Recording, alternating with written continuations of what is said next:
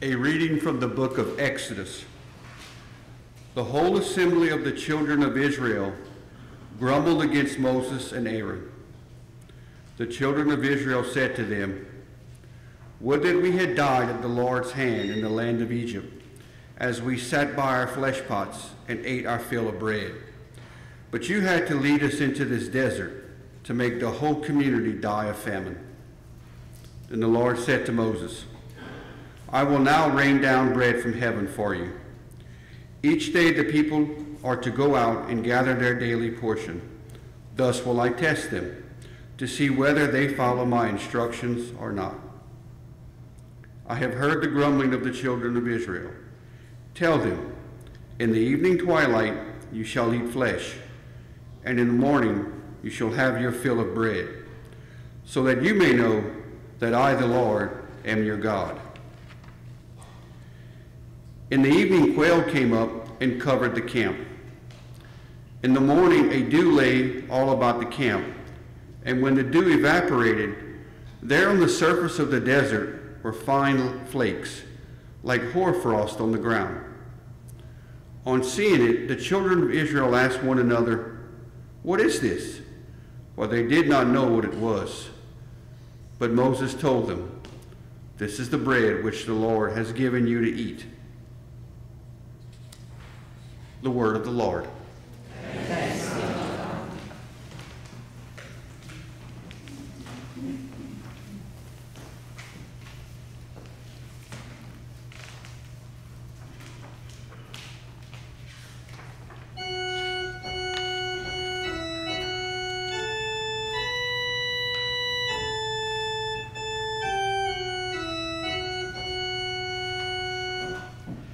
The hand of the Lord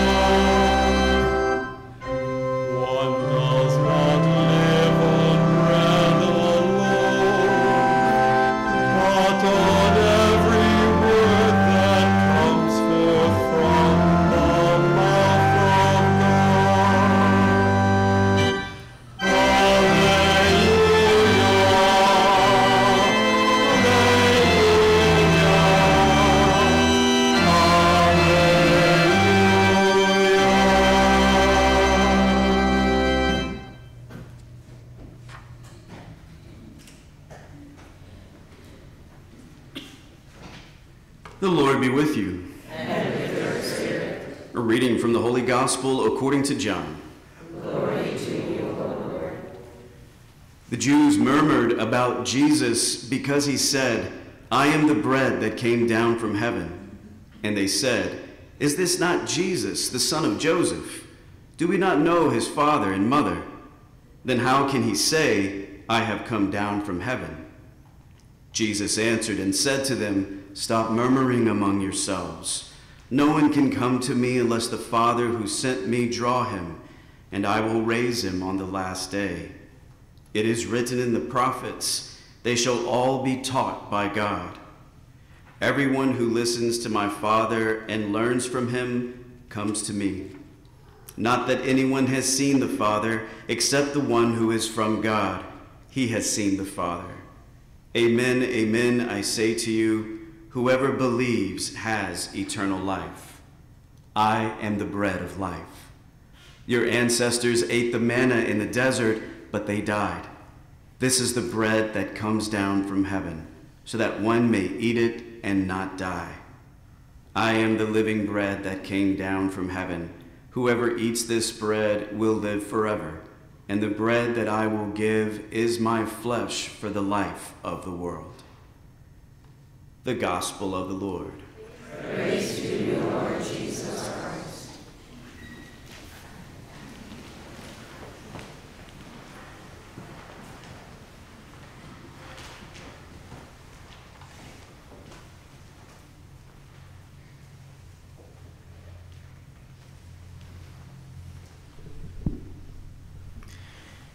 Dear brothers and sisters, good evening. Today in the Carmelite calendar, we celebrate a rather new saint, Saint Teresa de los Andes, Saint Teresa of the Andes, and it was a great joy to get to know her as I prepared to celebrate this feast with you, and she was also one of the saints that I chose for our Novena, even though I didn't know anything about her, because I was like, oh, that'd be great, I'll learn something new. And Mother said, so you have her on like Tuesday, would you actually like to do her on her actual feast day? And I was like, sure. So that shows you how much I know about her before starting to learn about her. She's a great saint, born in 1900, died in 1920 at the age of 19.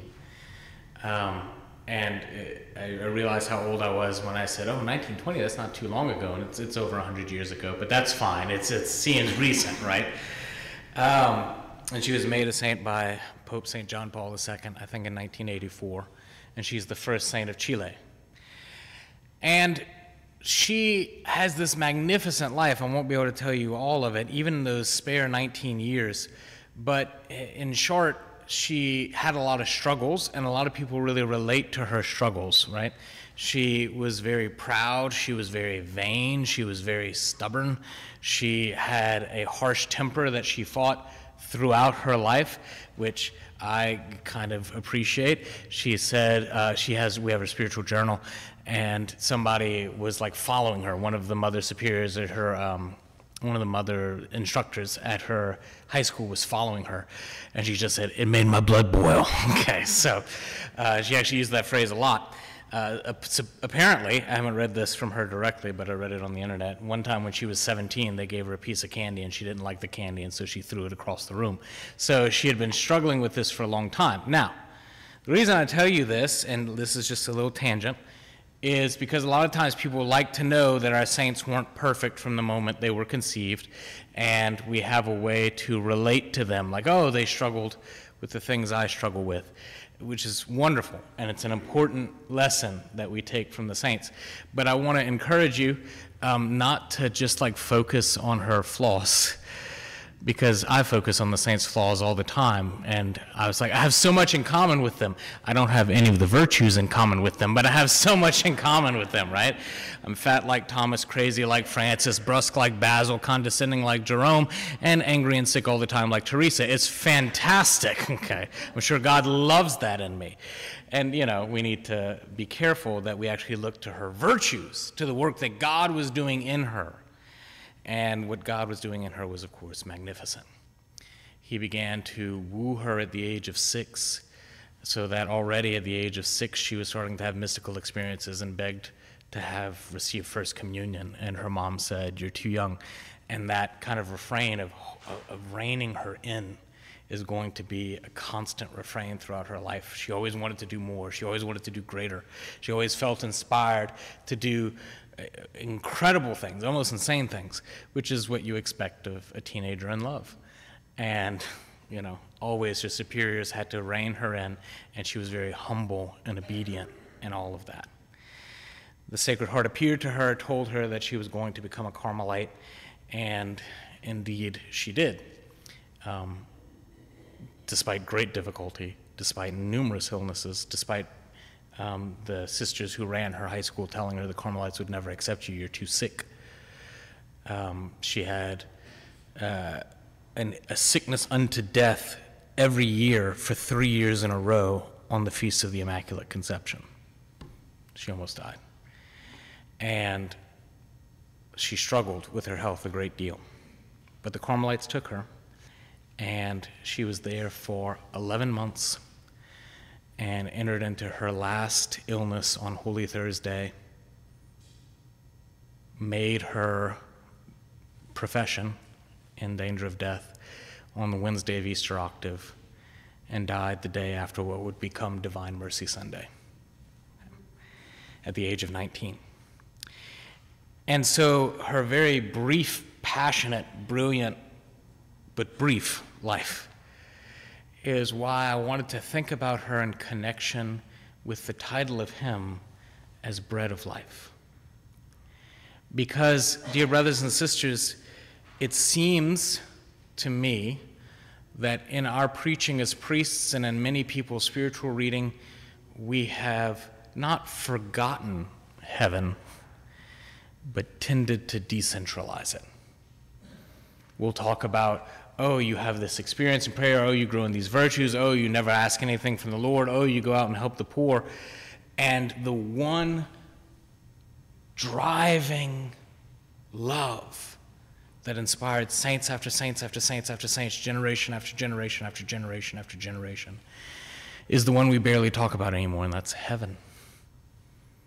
And I'm going to come back to that, but let me just say a bit about St. Teresa of the Andes and heaven, because she talked about heaven a lot, and she talked about heaven a lot in connection with Jesus and the Eucharist. In her spiritual diary, toward the end there, she compares Carmel to 4 places. To Bethany, where Jesus loved to stay with Mary and Martha and Lazarus, and Jesus loves to stay with the nuns. To Tabor, where Jesus drew his chosen disciples up on the mountain to show his glory to them. To Calvary, where he took the same chosen disciples into the garden and showed them his agony. And to heaven. She compares the Carmel to heaven.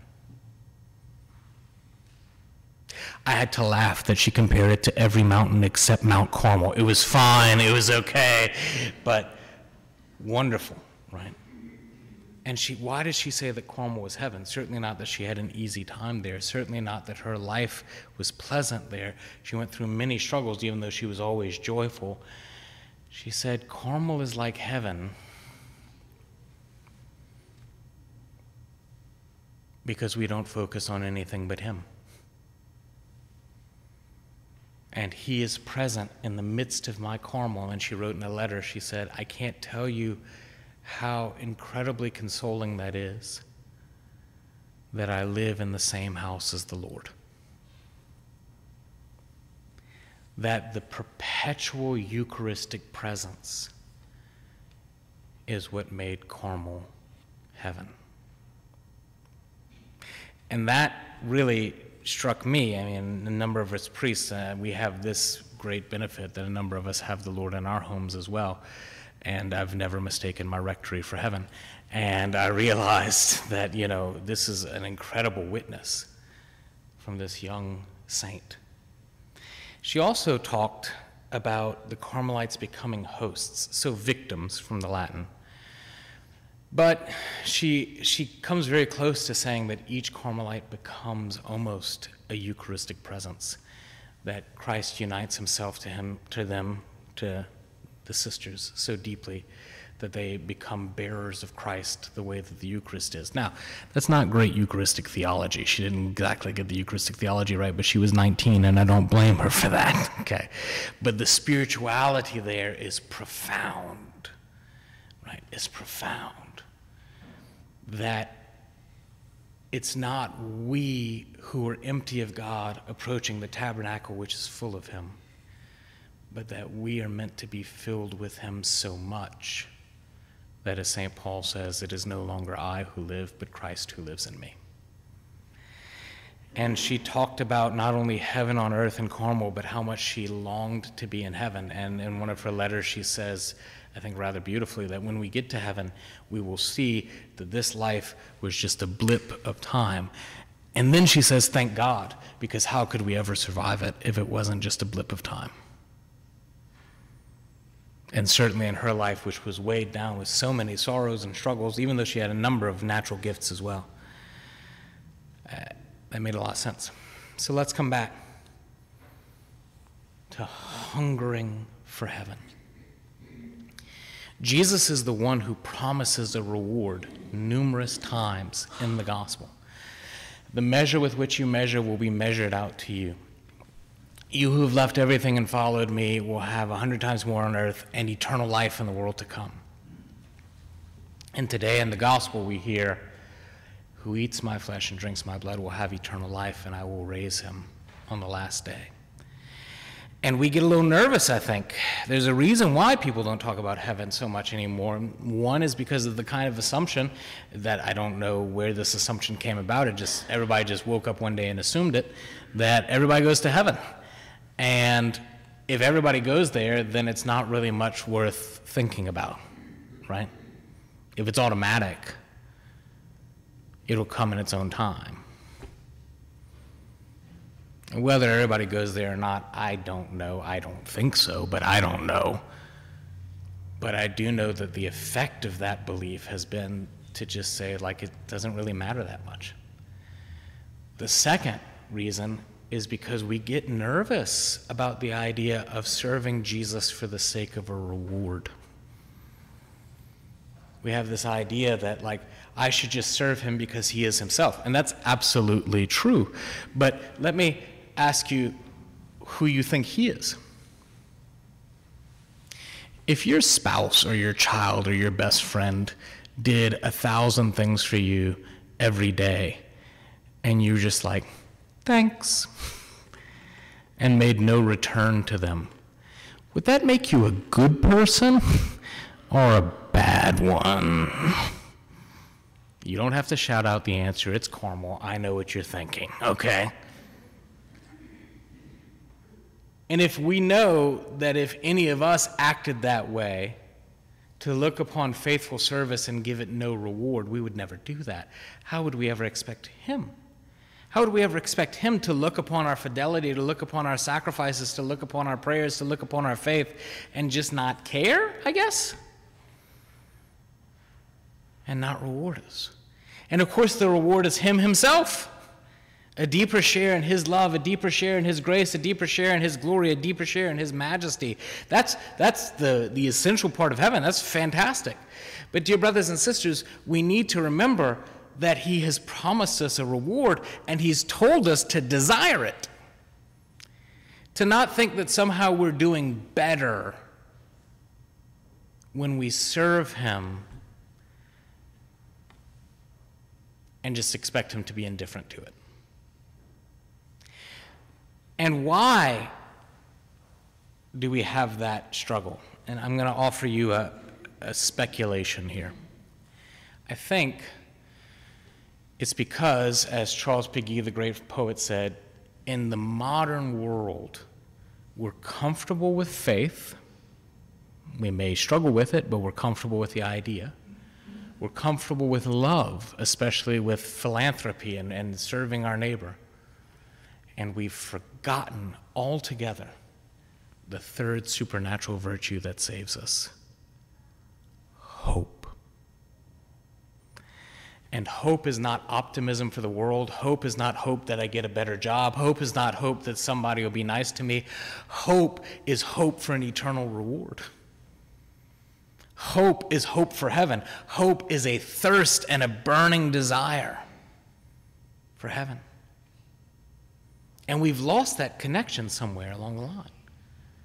And not only will we see him face to face in heaven with our souls, this is real. He feeds us with his flesh and blood so that one day our bodies will rise from the dead too. We won't just be ghosts seeing God. We will be people, body and soul, filled with glory, risen as he is risen, conquering death as he conquered death. And our bodies on that day will be incredible, and it's all based or rooted in the Eucharist. And I find it very intriguing that both the gospel writers and St. Paul, when talking about the resurrection, reach for one analogy. Do you know what that analogy is? Every time. A grain of wheat. A grain of wheat that falls and then rises. No more than us could they have thought about wheat without thinking about the Eucharist. And no more than us could they have thought about unleavened bread, which is unleavened, making it incapable of corruption, without realizing that that's a sign of the incorrupt bodies we will have when we rise from the dead. Dear brothers and sisters, I know we can't picture it, I know we can't even understand it, but we need to long for it. We need to long for heaven. We need to long for the kingdom that is to come. It's the second petition of the Our Father, thy kingdom come. We need to yearn for it, to hunger for it. For that day when he will raise us up, when he will wipe away every tear from our eyes, where he will invite us to the wedding banquet of which this Mass is both a foreshadowing and already a participation. Where our bodies will be radiant with light, incapable of harm, filled with dignity, and burning with power. And that's not me describing that. That's St. Paul, 1 Corinthians 15.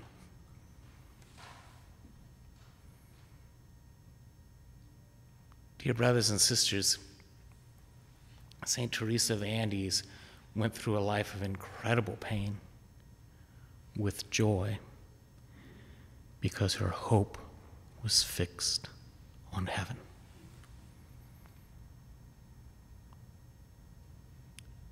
I think so often we lack her courage and we lack her joy in times of sorrow because we lack her hope. And to look at that transformation from this life to the world that is to come, I want to, of course, as every night, reflect on the Blessed Virgin Mary, who in many ways lived like a Carmelite. In fact, Teresa says that explicitly, that she's the most perfect Carmelite. I think she's the most perfect Benedictine, it's fine, right? But that she's the most perfect Carmelite, right? And what do we see of Mary on earth? Not much. In fact, she was so unimpressive on earth that in the gospel today, we use the fact that the disciple of the Jews who believed in Jesus, who knew Mary, used it as a proof that Jesus wasn't anything special, right? Did y'all catch that? We know his mom and dad. How can he say he's the bread of life? Oh, well, if you knew them, right, maybe you might have an idea. But she lived a life of retirement, of quiet, of nothing special, so much so that we had to, many Catholics later in life would invent miraculous things to happen in Mary's life. We don't see that. She wasn't part of her son's ministry. She seems to have only been there at Holy Week because it was Passover and she was required to be there as a Jewish woman, right? And yet, now she's popping up all over the place and has been for 2,000 years. I mean, just to not put too fine a point on it, I am the pastor of Our Lady of Lourdes. That's a pretty impressive miracle. She didn't do anything like it while she was on earth. In heaven, she who's been raised from the dead, she who has now her resurrected glory, the only one of the saints right now who's resurrected, she has that power to show us how amazing the transformation is from earthly life to heavenly splendor. And certainly within herself, she had all of that grace, all of that wonder. I'm not saying Mary was like a second-class citizen on earth. I am saying that we see now how incredible the transformation is, how incredible the hope we should have is when passing from this life to the next. Because we see the simplicity of Mary on earth and the glory of Mary in heaven. And so as we come to receive him who promises to raise us from the dead today, like St. Teresa of the Andes, like the Blessed Virgin Mary, I encourage you to set your hearts on heaven, to yearn for the resurrection, and to burn with hope. God bless you all.